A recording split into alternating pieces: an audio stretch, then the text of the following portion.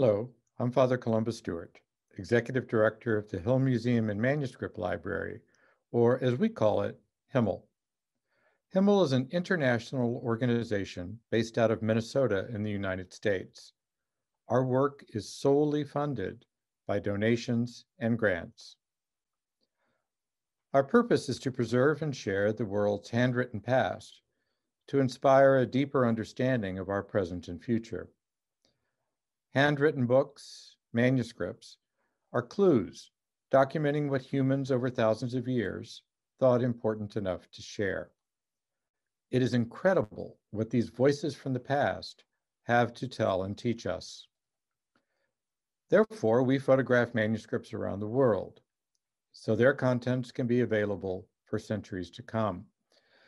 We place a special priority on manuscripts located in regions endangered by war, political instability, or other threats.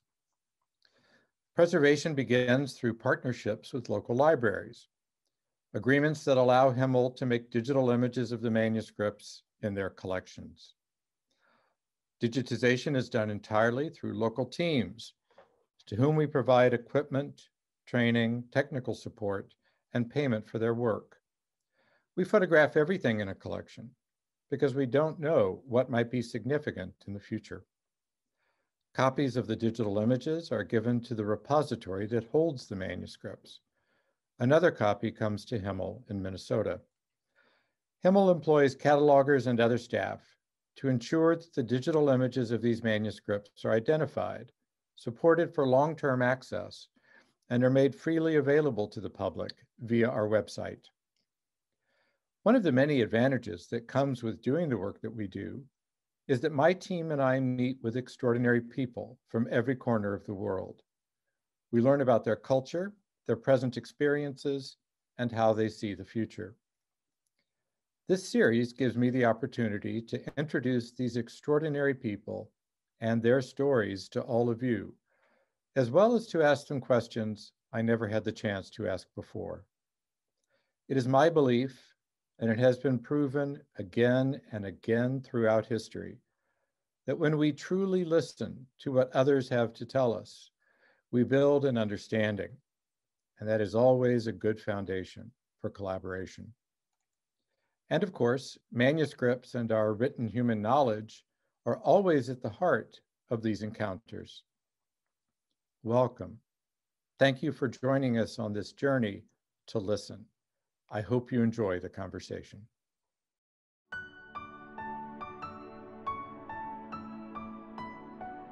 Welcome to the second episode of season 2 of To Listen, A Global Journey.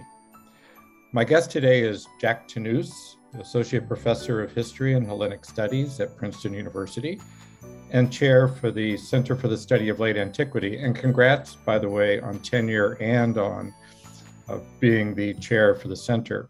Jack and I met in Aleppo, Syria in June of 2008, which was a visit full of adventures. Would you say that? Yeah. And I learned that Columba's got a much stronger stomach than I do. We both drink from the same holy well. I had some unholy consequences, but Columba didn't. I think I knew just to take a drop. But that's where we first met. And, you know, it was sort of an incredible experience in all sorts of ways. Discovering Jack as a fellow Houstonian, we're both Texans, but it's also a visit in Aleppo that we look back on as if it were 100 years ago. It was a completely different age, back when Syria was the most stable part of the Middle East. And most poignantly, our host, Mor Gregorios, who was the Syriac Orthodox Metropolitan of Aleppo, then in his prime, of course, was kidnapped in April of 2013 and never heard from again. So all of those beautiful things we saw, the people we met, so much of it has changed or even gone. So when we talk about the story of Christians in the Middle East, as Jack and I will be doing today, we remember their present situation always, even as we lift up their incredible tradition. So I wanted Jack particularly to speak to us today about one of his passions, which is the literature, life, history of Arabic-speaking Christians. Jack also does Syriac and all sorts of other things, We mentioned Hellenic studies, so they've got him over there. But I think what he can bring to our program is telling people about a tradition they may not be fully aware of, because in most people's sort of common imagination, Arabic equals Islam or Muslims. And in fact, there are numerous and very diverse communities of Christians in the Middle East who use Arabic, whether Orthodox, Catholic, or Protestant. Now, I'll put a little plug in right here to say that one of the reasons I'm interested in Christian Arabic is that we at HMML have worked with our partners in the region to digitize thousands of Christian Arabic manuscripts from a number of different traditions. And our hope that this will be part of that kind of recovery of a really deep and rich history and making it more widely available. So Jack, tell us a little bit about growing up in Houston and your family background and the things that led you from Cyprus in the northwest suburbs of Houston to being immersed in these cultures of the Christian East. I'm from Houston, but my mother is from Missouri. She's American, born here. My father is from Lebanon. He came to America in 1971. My family are Greek Orthodox. So they call it Arabic Rum Orthodox. And I was actually baptized Greek Orthodox as a baby. But when I was about 2, my folks started going to a Protestant church not far from our house. The Orthodox church was like an hour away or 45 minutes away. And so I was raised as a Protestant, non-denominational Protestant in the South.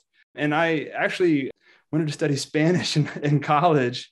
But I ended up studying Arabic sort of through a series of coincidences. I ended up in an Arabic class my first semester. And because a friend wanted me to take it with him and it fulfilled the degree requirement, I took an intro to the Middle East class. And I'd wanted to be an American history major and study Spanish. And I'd been around Arabic my whole life, but I don't ever really learn like things like cuss words from my father and like things like kifak, like how are you, or marhaba, like hello. And so I took Arabic my first semester and it kicked my butt. It was a really hard language, but it was a really beautiful language. It was really amazing. And so I took it again the next semester. At the same time, I took this intro to the Middle East class taught by a woman called Denise Spellberg, who's an amazing teacher at Texas. And she still teaches there. So if you're at UT, take a class with Dr. Spellberg. And it just opened my eyes to a whole world that I had not really known much about, if anything. And so I kept taking classes in the Middle East. And over the course of my time at UT, I ended up being an Arab. I had different majors. One of them was I ended up being an Arabic major. And I ended up majoring in Middle Eastern studies. And I learned a ton about the Middle East and I loved it. And at a certain point, I started saying, well, there's this weird disconnect between what I'm studying and my own personal history. Because my family are Middle Eastern Christians. I've got family in the Middle East who are Christians, but Middle Eastern history, as it is, I think common, maybe less so today, but I think definitely, 20 plus years ago now, back in the late 90s, early 2000s, whatever, it was taught as basically being Islamic history. And so I had a really simple question, like, what happened to all the Christians?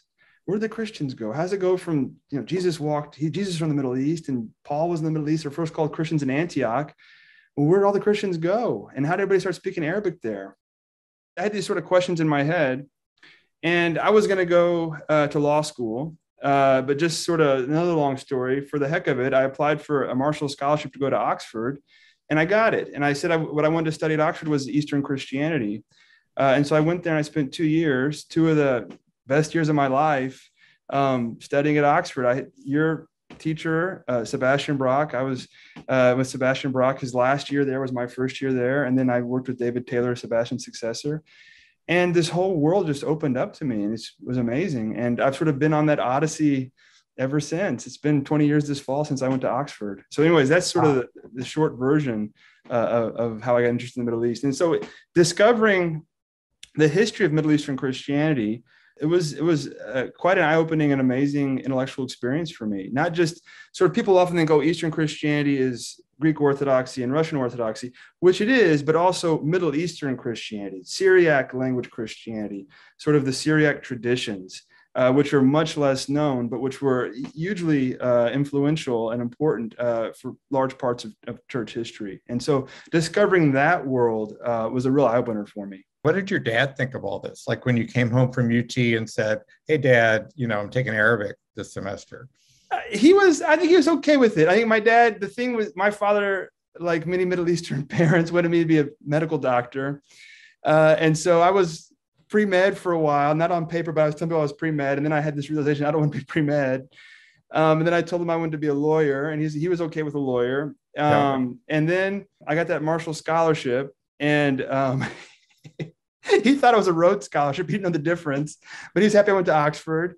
And then I never forget, I applied to come to study to do a PhD at Princeton. And I called him on the phone. I said, Dad, I got into Princeton to do a PhD at Princeton in history. I'm going to become an historian. He's like, oh, great. He was so excited for me. And then the next day he called me up. He's like, so what does an historian do? And so, but no, he loved it. I used to call him on the phone and talk to him in Arabic. I'd ask him questions about Arabic. We're studying, and they teach you, and I don't know how they do it now in many places, but they back in Texas back in the day, they taught you Fusha, like classical standard Arabic. And I would call him and talk to him on the phone in standard Arabic, which looking back, it probably sounded very stilted to him, because it's like when we went to Lebanon, I talked to them in standard Arabic there. They're like, you sound like a Mexican. I was like, what do you mean like a Mexican? They said, well, all the Mexican soap operas here are dubbed into Fusha. So you sound like that's how Mexicans speak. And I was like, okay. Anyways, but I think he loved it. I think he really loved it. I call him up and I talked to him on the phone. And of course, so my dad is from Lebanon, but his parents are from Jaffa, and what was then Palestine. Ah, right. And one of my teachers at Texas, a guy called Peter Aboud, who's an amazing, amazing man. He'd actually known the Tannous family in Jaffa. He used to remember walking by their house. And so it was this amazing small world connection to meet Dr. Aboud. And he's one of my teachers, had a huge influence on me. And that made my dad really happy that Dr. Aboud was like from Jaffa, and he had sort of knew where the Tannous house was in Jaffa back in the day. And so he was really happy about it. Now, I never became a doctor, never became a lawyer. My brother became a lawyer. But I think as long as I could pay the bills, he's happy. And so I'm paying the bills by the grace of God. I mean, you did get a PhD, so you became a doctor, but as people keep telling us, not a real doctor. Not a real doctor. I'm not a physician. I love that story, because so often when immigrants come to the U.S., they shed so much. I mean, ends up going to a Protestant church in Houston, Texas, doing the whole American thing.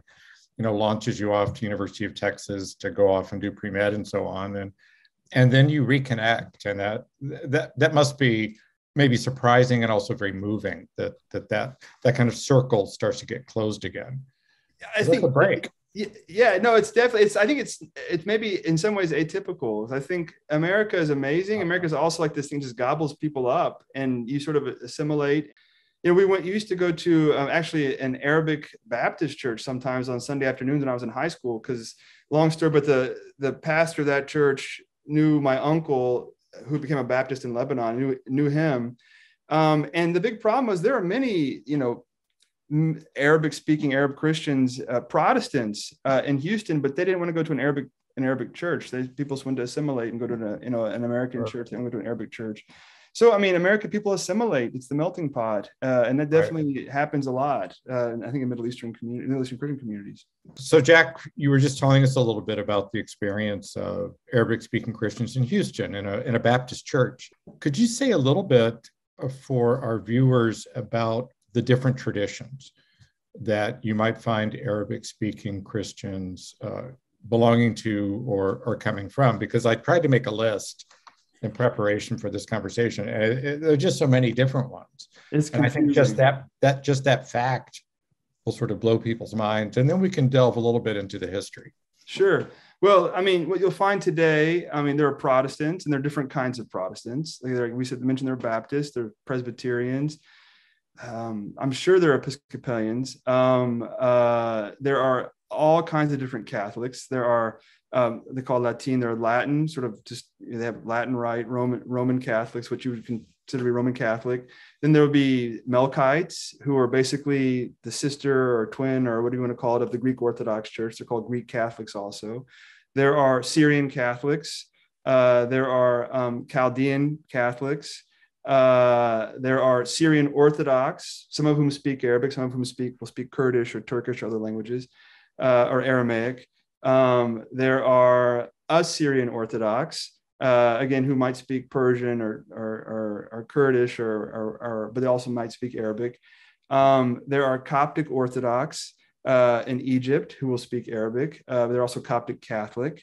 And then you'll find in places like North Africa, I mean, and maybe even in Egypt and other places too, but I think definitely places like Algeria, there are Christians there who are from Muslim backgrounds, people who've converted to Christianity who are Arabic speaking. And those are very, very small communities. But the sort of the historic ancient Arabic speaking Christian communities, or medieval, or what you want to call them, in the Middle East, are basically any kind of Orthodox or Protestant, and also there's Maronites in Lebanon, obviously, and Maronites in Syria, and Maronites even in Israel. Any kind of Catholic you've ever heard of, and probably some of you haven't, will be Arabic speaking, chances are, and Orthodox and Protestant. So there's a lot.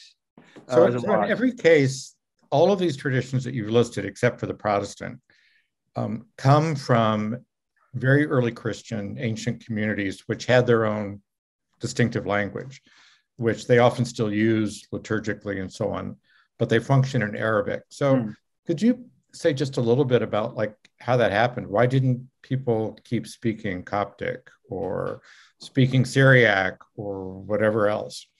There's one of these debates in scholarship. Was there a pre-Islamic Arabic translation of the Bible?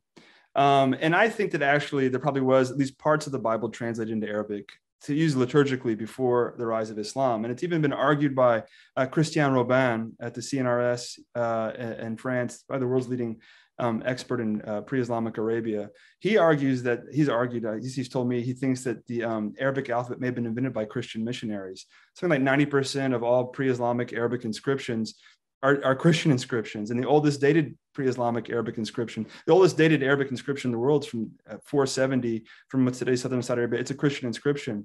So there were Arabic speaking Christians before the rise of Islam. So that's sort of like one group to keep in mind.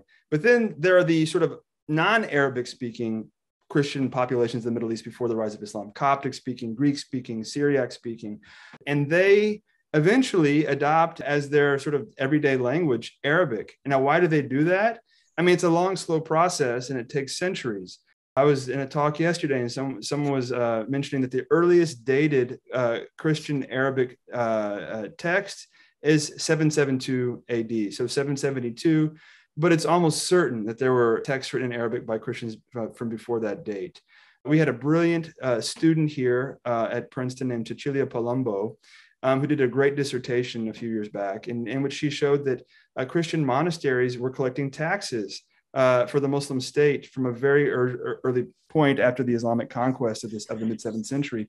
And so you have Christians serving as scribes in the service of the Muslim state. They're writing in Arabic. And so from an early date, these populations, Coptic speaking or Greek speaking or Aramaic speaking or whatever, they're using Arabic as part of their sort of day-to-day life as they interact with the state, and it becomes a language of commerce and eventually a language of culture for these communities.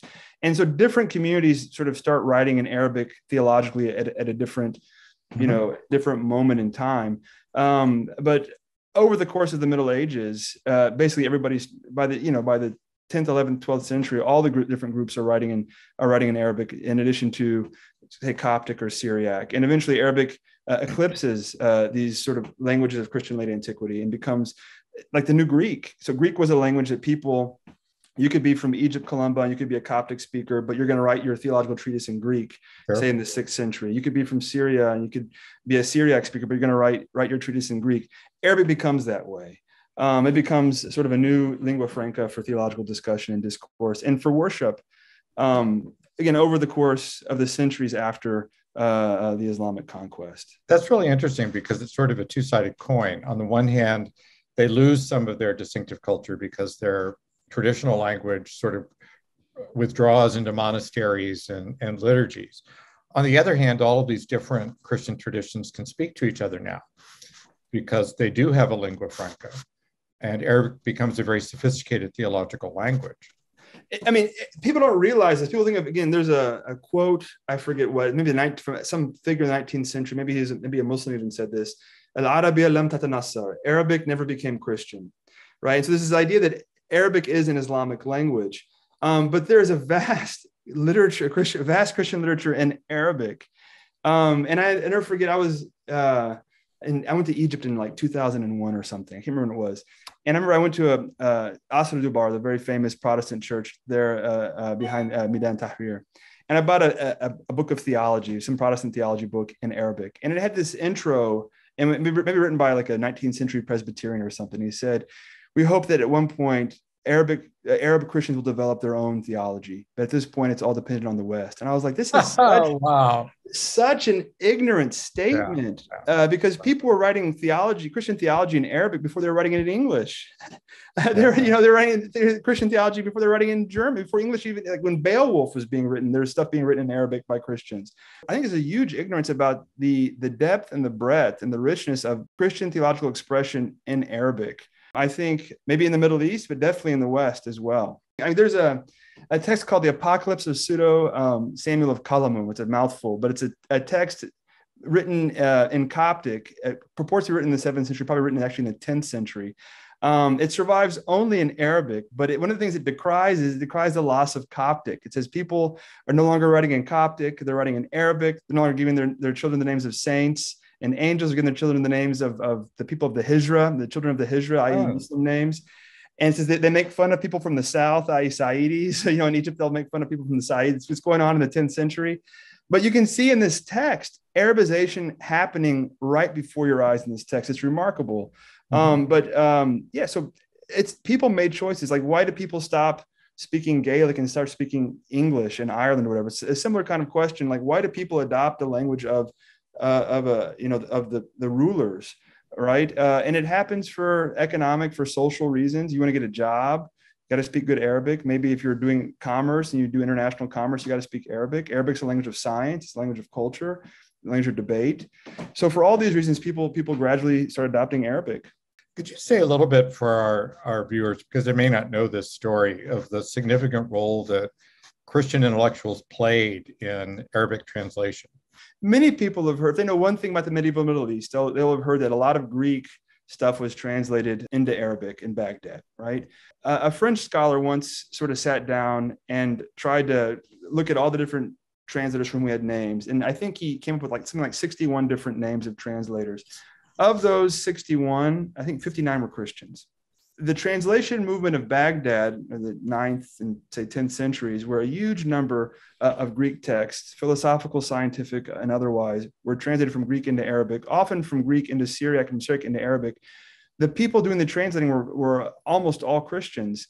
And that's sort of part of a larger story of translation from Greek into Syriac, Greek into Armenian, Greek into Coptic, that's going on throughout late antiquity, especially in a Syriac context, where a huge number of Greek works are translated into Syriac, going back to, say, 2nd century, let's say. The translation movement of Baghdad is the best known, but there are scholars now who are working on another translation movement that happens around Antioch, between Antioch down to St. Catherine's, where a huge number of Christian texts are translated from Greek and Syriac into Arabic. So there's a lesser known Greco-Arabic translation movement that happens at roughly the same time, maybe a little bit later than the Baghdad one. Again, a massive transference of texts from Greek, often written in late antiquity, into Arabic. And it's part of the way Arabic becomes a language in which high-level Christian theological discussion can happen, and also worship can happen. And as we know from the medieval history in the West, that's how we recovered so much of that Greek stuff, was through the Arabic translations. So, Aquinas, for example, access to Aristotle. How did Aristotle come back to the West? Well, it came through the Arabic stuff. So it's a great story. So I want to talk a little bit about passion. Now, you're a man of passion, Jack.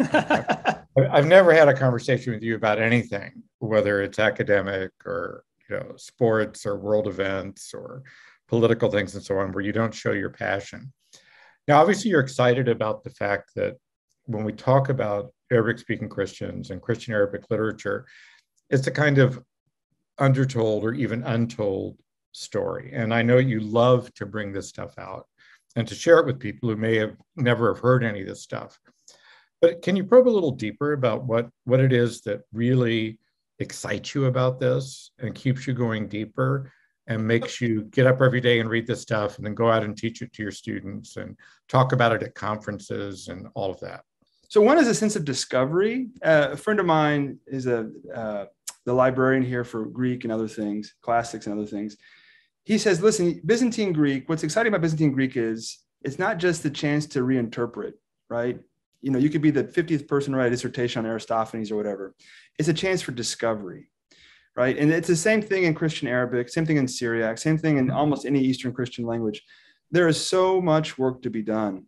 And that's from a level of a scholar, it's amazing to have this fundamental work. It's like as if you were alive in the 17th or 18th century and you're editing patristic texts and reading some late antique author who's well known now for the first time in the West or whatever, right? It's a similar sense of possibility and discovery.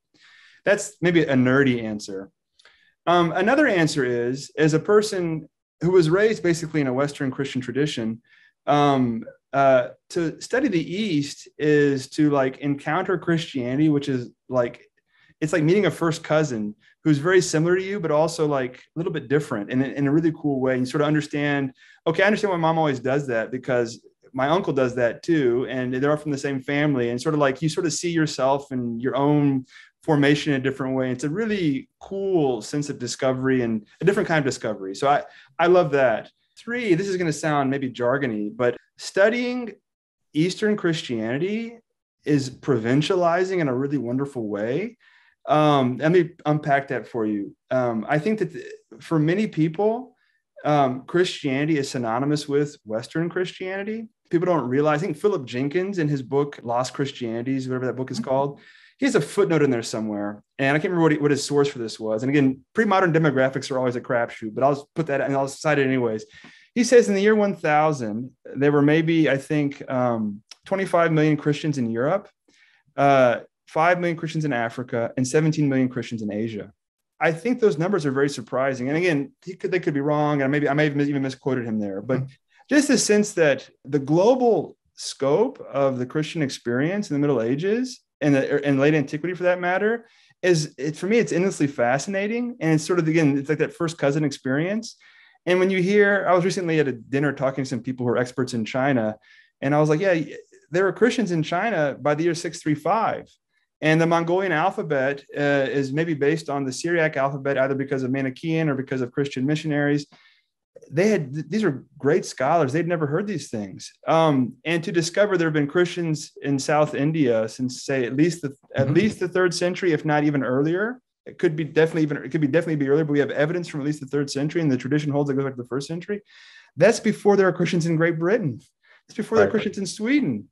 And so just to have sort of your assumptions sort of challenged and undermined that way, and for me, it's a really wonderful experience. There's a whole field I've discovered recently called world Christianity. And those who are watching, if anybody watches this and it's like, oh, you discovered world Christianity. It's just, I'm a pre-modern, it's a modern field. And you hear things like there are more Christians in church on Sunday in China than there are Christians in church on Sunday in Europe. Those kind of statistics blow your mind. Are there more, Presbyterians in, I think maybe Ghana, practicing Presbyterians in Ghana than there are in Scotland? It's sort of, these things really revolutionize, or that, the majority of Christians in this world live in the global South, in Latin America or in Africa, or these things are, to me, it really, again, relativizes my own experience, my own perspective, I think in really healthy and good ways. And so that's one of the reasons I think I love studying the Christian East. Theological expression is different when you read someone like Ephraim, Robert Murray. Did you know Robert Murray? I did. He was one of my examiners for my doctoral dissertation. So a great Jesuit, Robert Murray. I met him once. I sat at a dinner once between him and Peter Brown. He was from his family, I think, were Congregationalist missionaries in China. And he was delivered, I always get this messed up. The doctor who delivered him, I think, removed the last Chinese emperor's tonsils and delivered Chiang Kai-shek, or vice versa.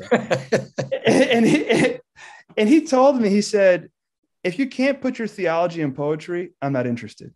Some of the greatest theologians are poets. And to go and read Syriac poetry, and the beauty of go and read Ephraim's Hymns on Paradise, just that whole way of viewing the world. Go read Sebastian Bach's Luminous Eye. It's amazing. Again, it's like meeting a first cousin, and sort of like, it's just in this really, really amazing, beautiful way. And to have those experiences was for me like really formative and transformative. And I like to share that with other people. I'd have to say the same has been true for me. I think my study of the Christian East began really with an interest in liturgy. since I was sort of headed toward liturgical studies at one point. And then later, as I switched more into monastic studies and asceticism, the realization that the rule of Benedict is toward the end of a process of development, and that the roots are all in the Christian East. Yeah.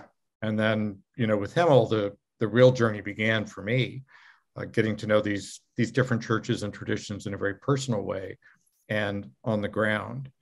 Could you say a little bit, Jack, about how you see the situation of these Arabic-speaking Christian communities in the Middle East today, and what we need to be aware of, and how, dare I suggest, the work of Himmel might help in that process? Well, I think that it's not good. I think it's a pretty bad situation. Depends on where you are, but I think it's not really good anywhere. You mentioned Aleppo. We went to Aleppo in 2008, and it was amazing. They talk about, Levantine cities. There's maybe 2 Levantine cities left. There's like Aleppo and Beirut, places where you could see this like Ottoman era mixture of different religious communities and the amazing diversity. I read somewhere, and I could be wrong about this, that Aleppo had undergone like the most destruction or bombing of any city in the world since the Second World War, or some horrible statistic. I don't know if that's true or not. I'm probably misstating that, but just to see a beautiful city destroyed and an ancient community, a set of communities, and kind of a coexistence, and all these things vanished. It's absolutely terrible.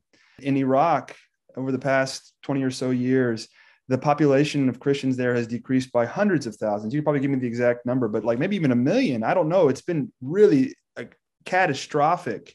So Syria, Iraq have had catastrophic decreases in their populations. I mean, the State Department declared what happened in Syria and maybe Iraq also at the hands of Daesh, ISIS, to be a genocide. Look at Lebanon right now. I have a bunch of family in Lebanon. Lebanon is in terrible shape economically. You don't have electricity. You don't have the Lebanese pound is terrible, horrible inflation.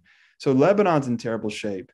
Egypt's hanging in there, I think. And again, I'm not a political scientist. I study sort of Syriac and Arabic stuff from a different millennium.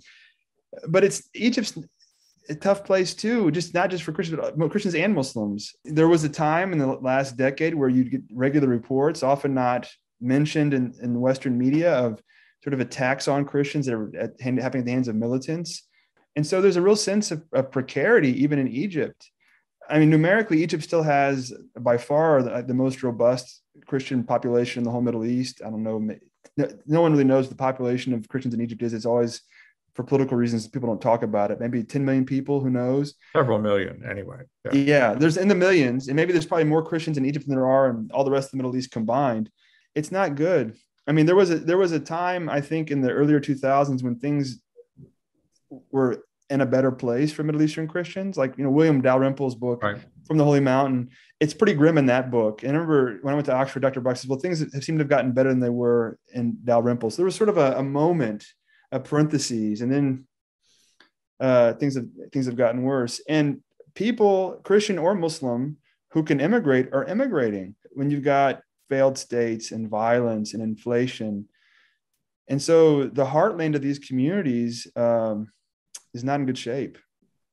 It's interesting you talk about that period where things seem to be getting better. So I believe in providence. I believe that there is a plan, right? And I look back at, Himmel going into Lebanon in 2003, Syria 2004, Iraq 2009, and I'm thinking, if you had known the future and tried to plan when to go in and do this work, that would have been precisely the time to go in and do it. Yeah, actually, I didn't finish the second part of your question, but yeah, exactly. So when I met you in 2008 in Aleppo, I was like, man, this guy is doing amazing work.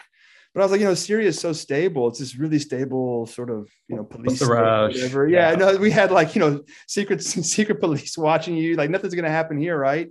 And so you went in there, Himmel went, and in cooperation with all the local communities, you digitize these things. And you could give the statistics better than I can, but collections that later on became endangered, you digitized. I mean, the most famous thing for me is at that conference in 2008, everybody got to see the Chronicle of Michael the Syrian, which is one of the most important, maybe it's the most important definitely for the Syrian Orthodox Church, one of the most important medieval chronicles for any church in the Middle Ages, a historical chronicle, a massive important tome for people who are interested in the Crusades, people interested in the rise of Islam, all kinds of things.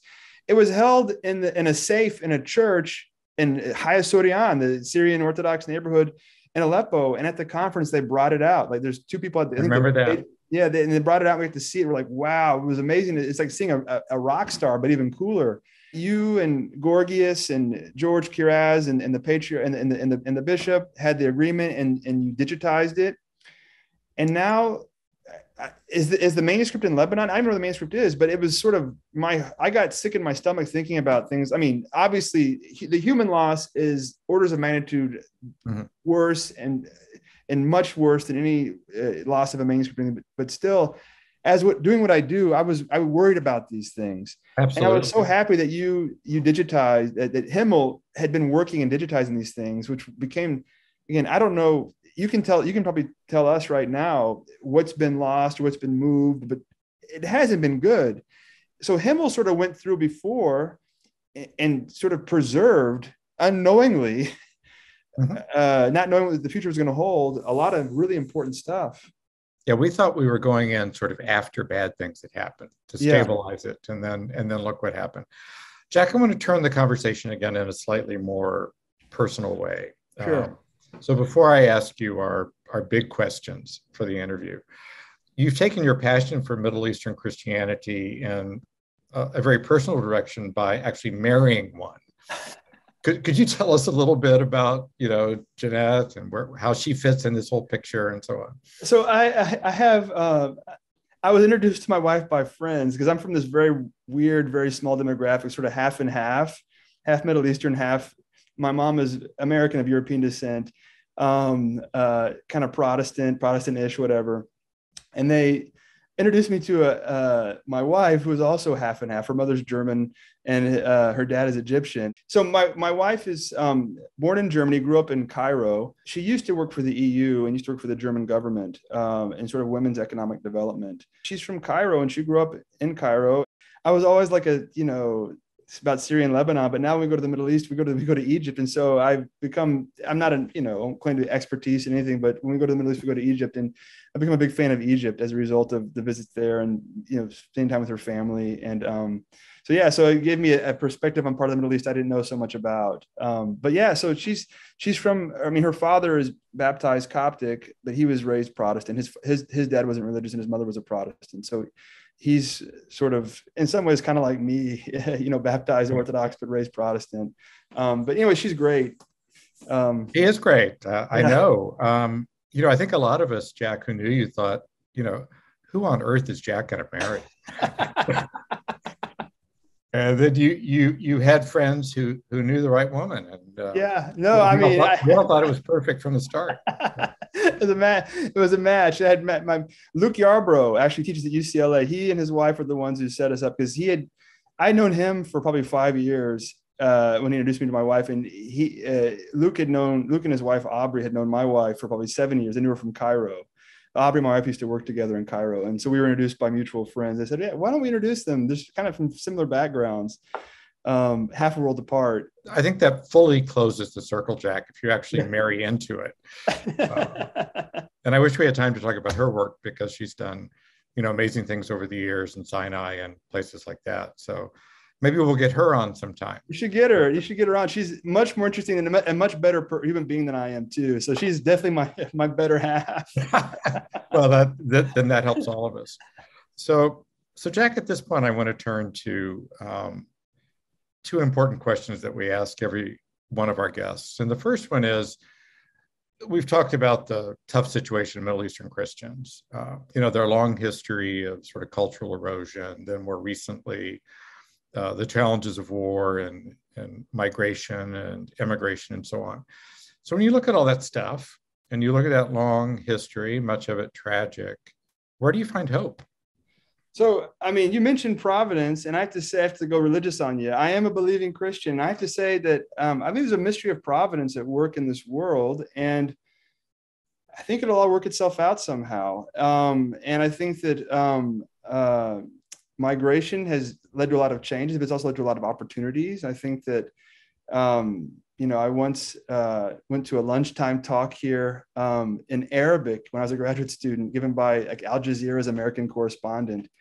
And he talked about how the goal of Al Jazeera was to look at the news with Ain Arabiya, an Arabic eye. And I asked him after the talk in the Q&A, I said, is there a difference between Ain Arabiya, an Arabic eye, and Ain Islamiyya, and a Muslim eye? And he said, and I said, do people conflate being Arab with being Muslim?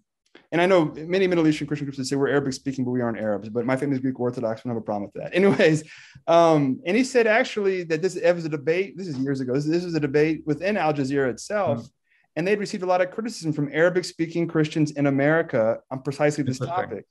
And so I think that like immigration and migration have changed things, but I think the world's connected. And I think that in the diaspora, there's a lot of energy and interest in some quarters, and I hope it grows in the future, in cultural preservation. I had a student this past semester who, for his paper for my class, he wrote like an ethnography of his Coptic church in North Jersey. It was great. And it was great as a piece of work, but it was also great because I learned a lot about the Coptic church in North Jersey, which is a very dynamic church in North. I had not realized quite how flourishing it is there. And so in the diaspora, these communities are holding on to their traditions, are trying to. People send money back home, although now you can't really send money to Lebanon. It's super expensive and difficult. I don't know. I think that the Eastern Christian traditions, Pope John Paul II said the Eastern rites are the jewel of the Catholic Church. There's a sense in which these traditions they're treasures for all Christians, no matter what their sort of denomination is. And I hope that people in sort of non-Middle Eastern Christian traditions will see that value and try to help preserve the texts and the tradition and the culture. Middle Eastern Christianity will survive, but maybe in forms we don't quite understand right now. And those traditions won't be lost. And again, I think there's a mystery of providence at work. That's really interesting. Yeah. I mean, just the fact that your father emigrated, if he hadn't, I wouldn't be talking to you now. Yeah. And we wouldn't have you as an advocate of these traditions. Yeah. You'd be a lawyer in Beirut, or, you'd have a store or a car dealership or who knows what. That'd be a pretty tough life right now, in fact. So Jack, the last question I want to ask you before I thank you is, why does cultural preservation matter? I think cultural preservation matters because, first off, these things are important for their own sake, but also, and I'm going to violate Kant's categorical imperative here, but they're also valuable as a means to an end, as our own end. And people talk about the loss of ecological diversity, when people cut rainforests down, you lose all these different animals that we could learn about from. If you lose these sort of cultural expressions from the past, there's a great deal we can learn from them. To go back to my own sort of personal experience, the experience of meeting a first cousin that you'd never known before and understanding yourself better. From a Christian perspective, to study a Christian tradition that's different from your own in an open-minded way is tremendously enriching. And it's, I think, enlarging. It sort of increases your sort of sympathy for humanity. I think even for people who aren't maybe approaching this from a religious framework, within a religious framework, again, all of these sort of human cultural expressions are valuable because they show different ways that you can be human, right? Mm-hmm. There's a question of different ways of being Christian, also just different ways of being a human, full stop, and different ways of thinking about the world, where the world comes from, where the world's going, what is the good, what does a good life look like?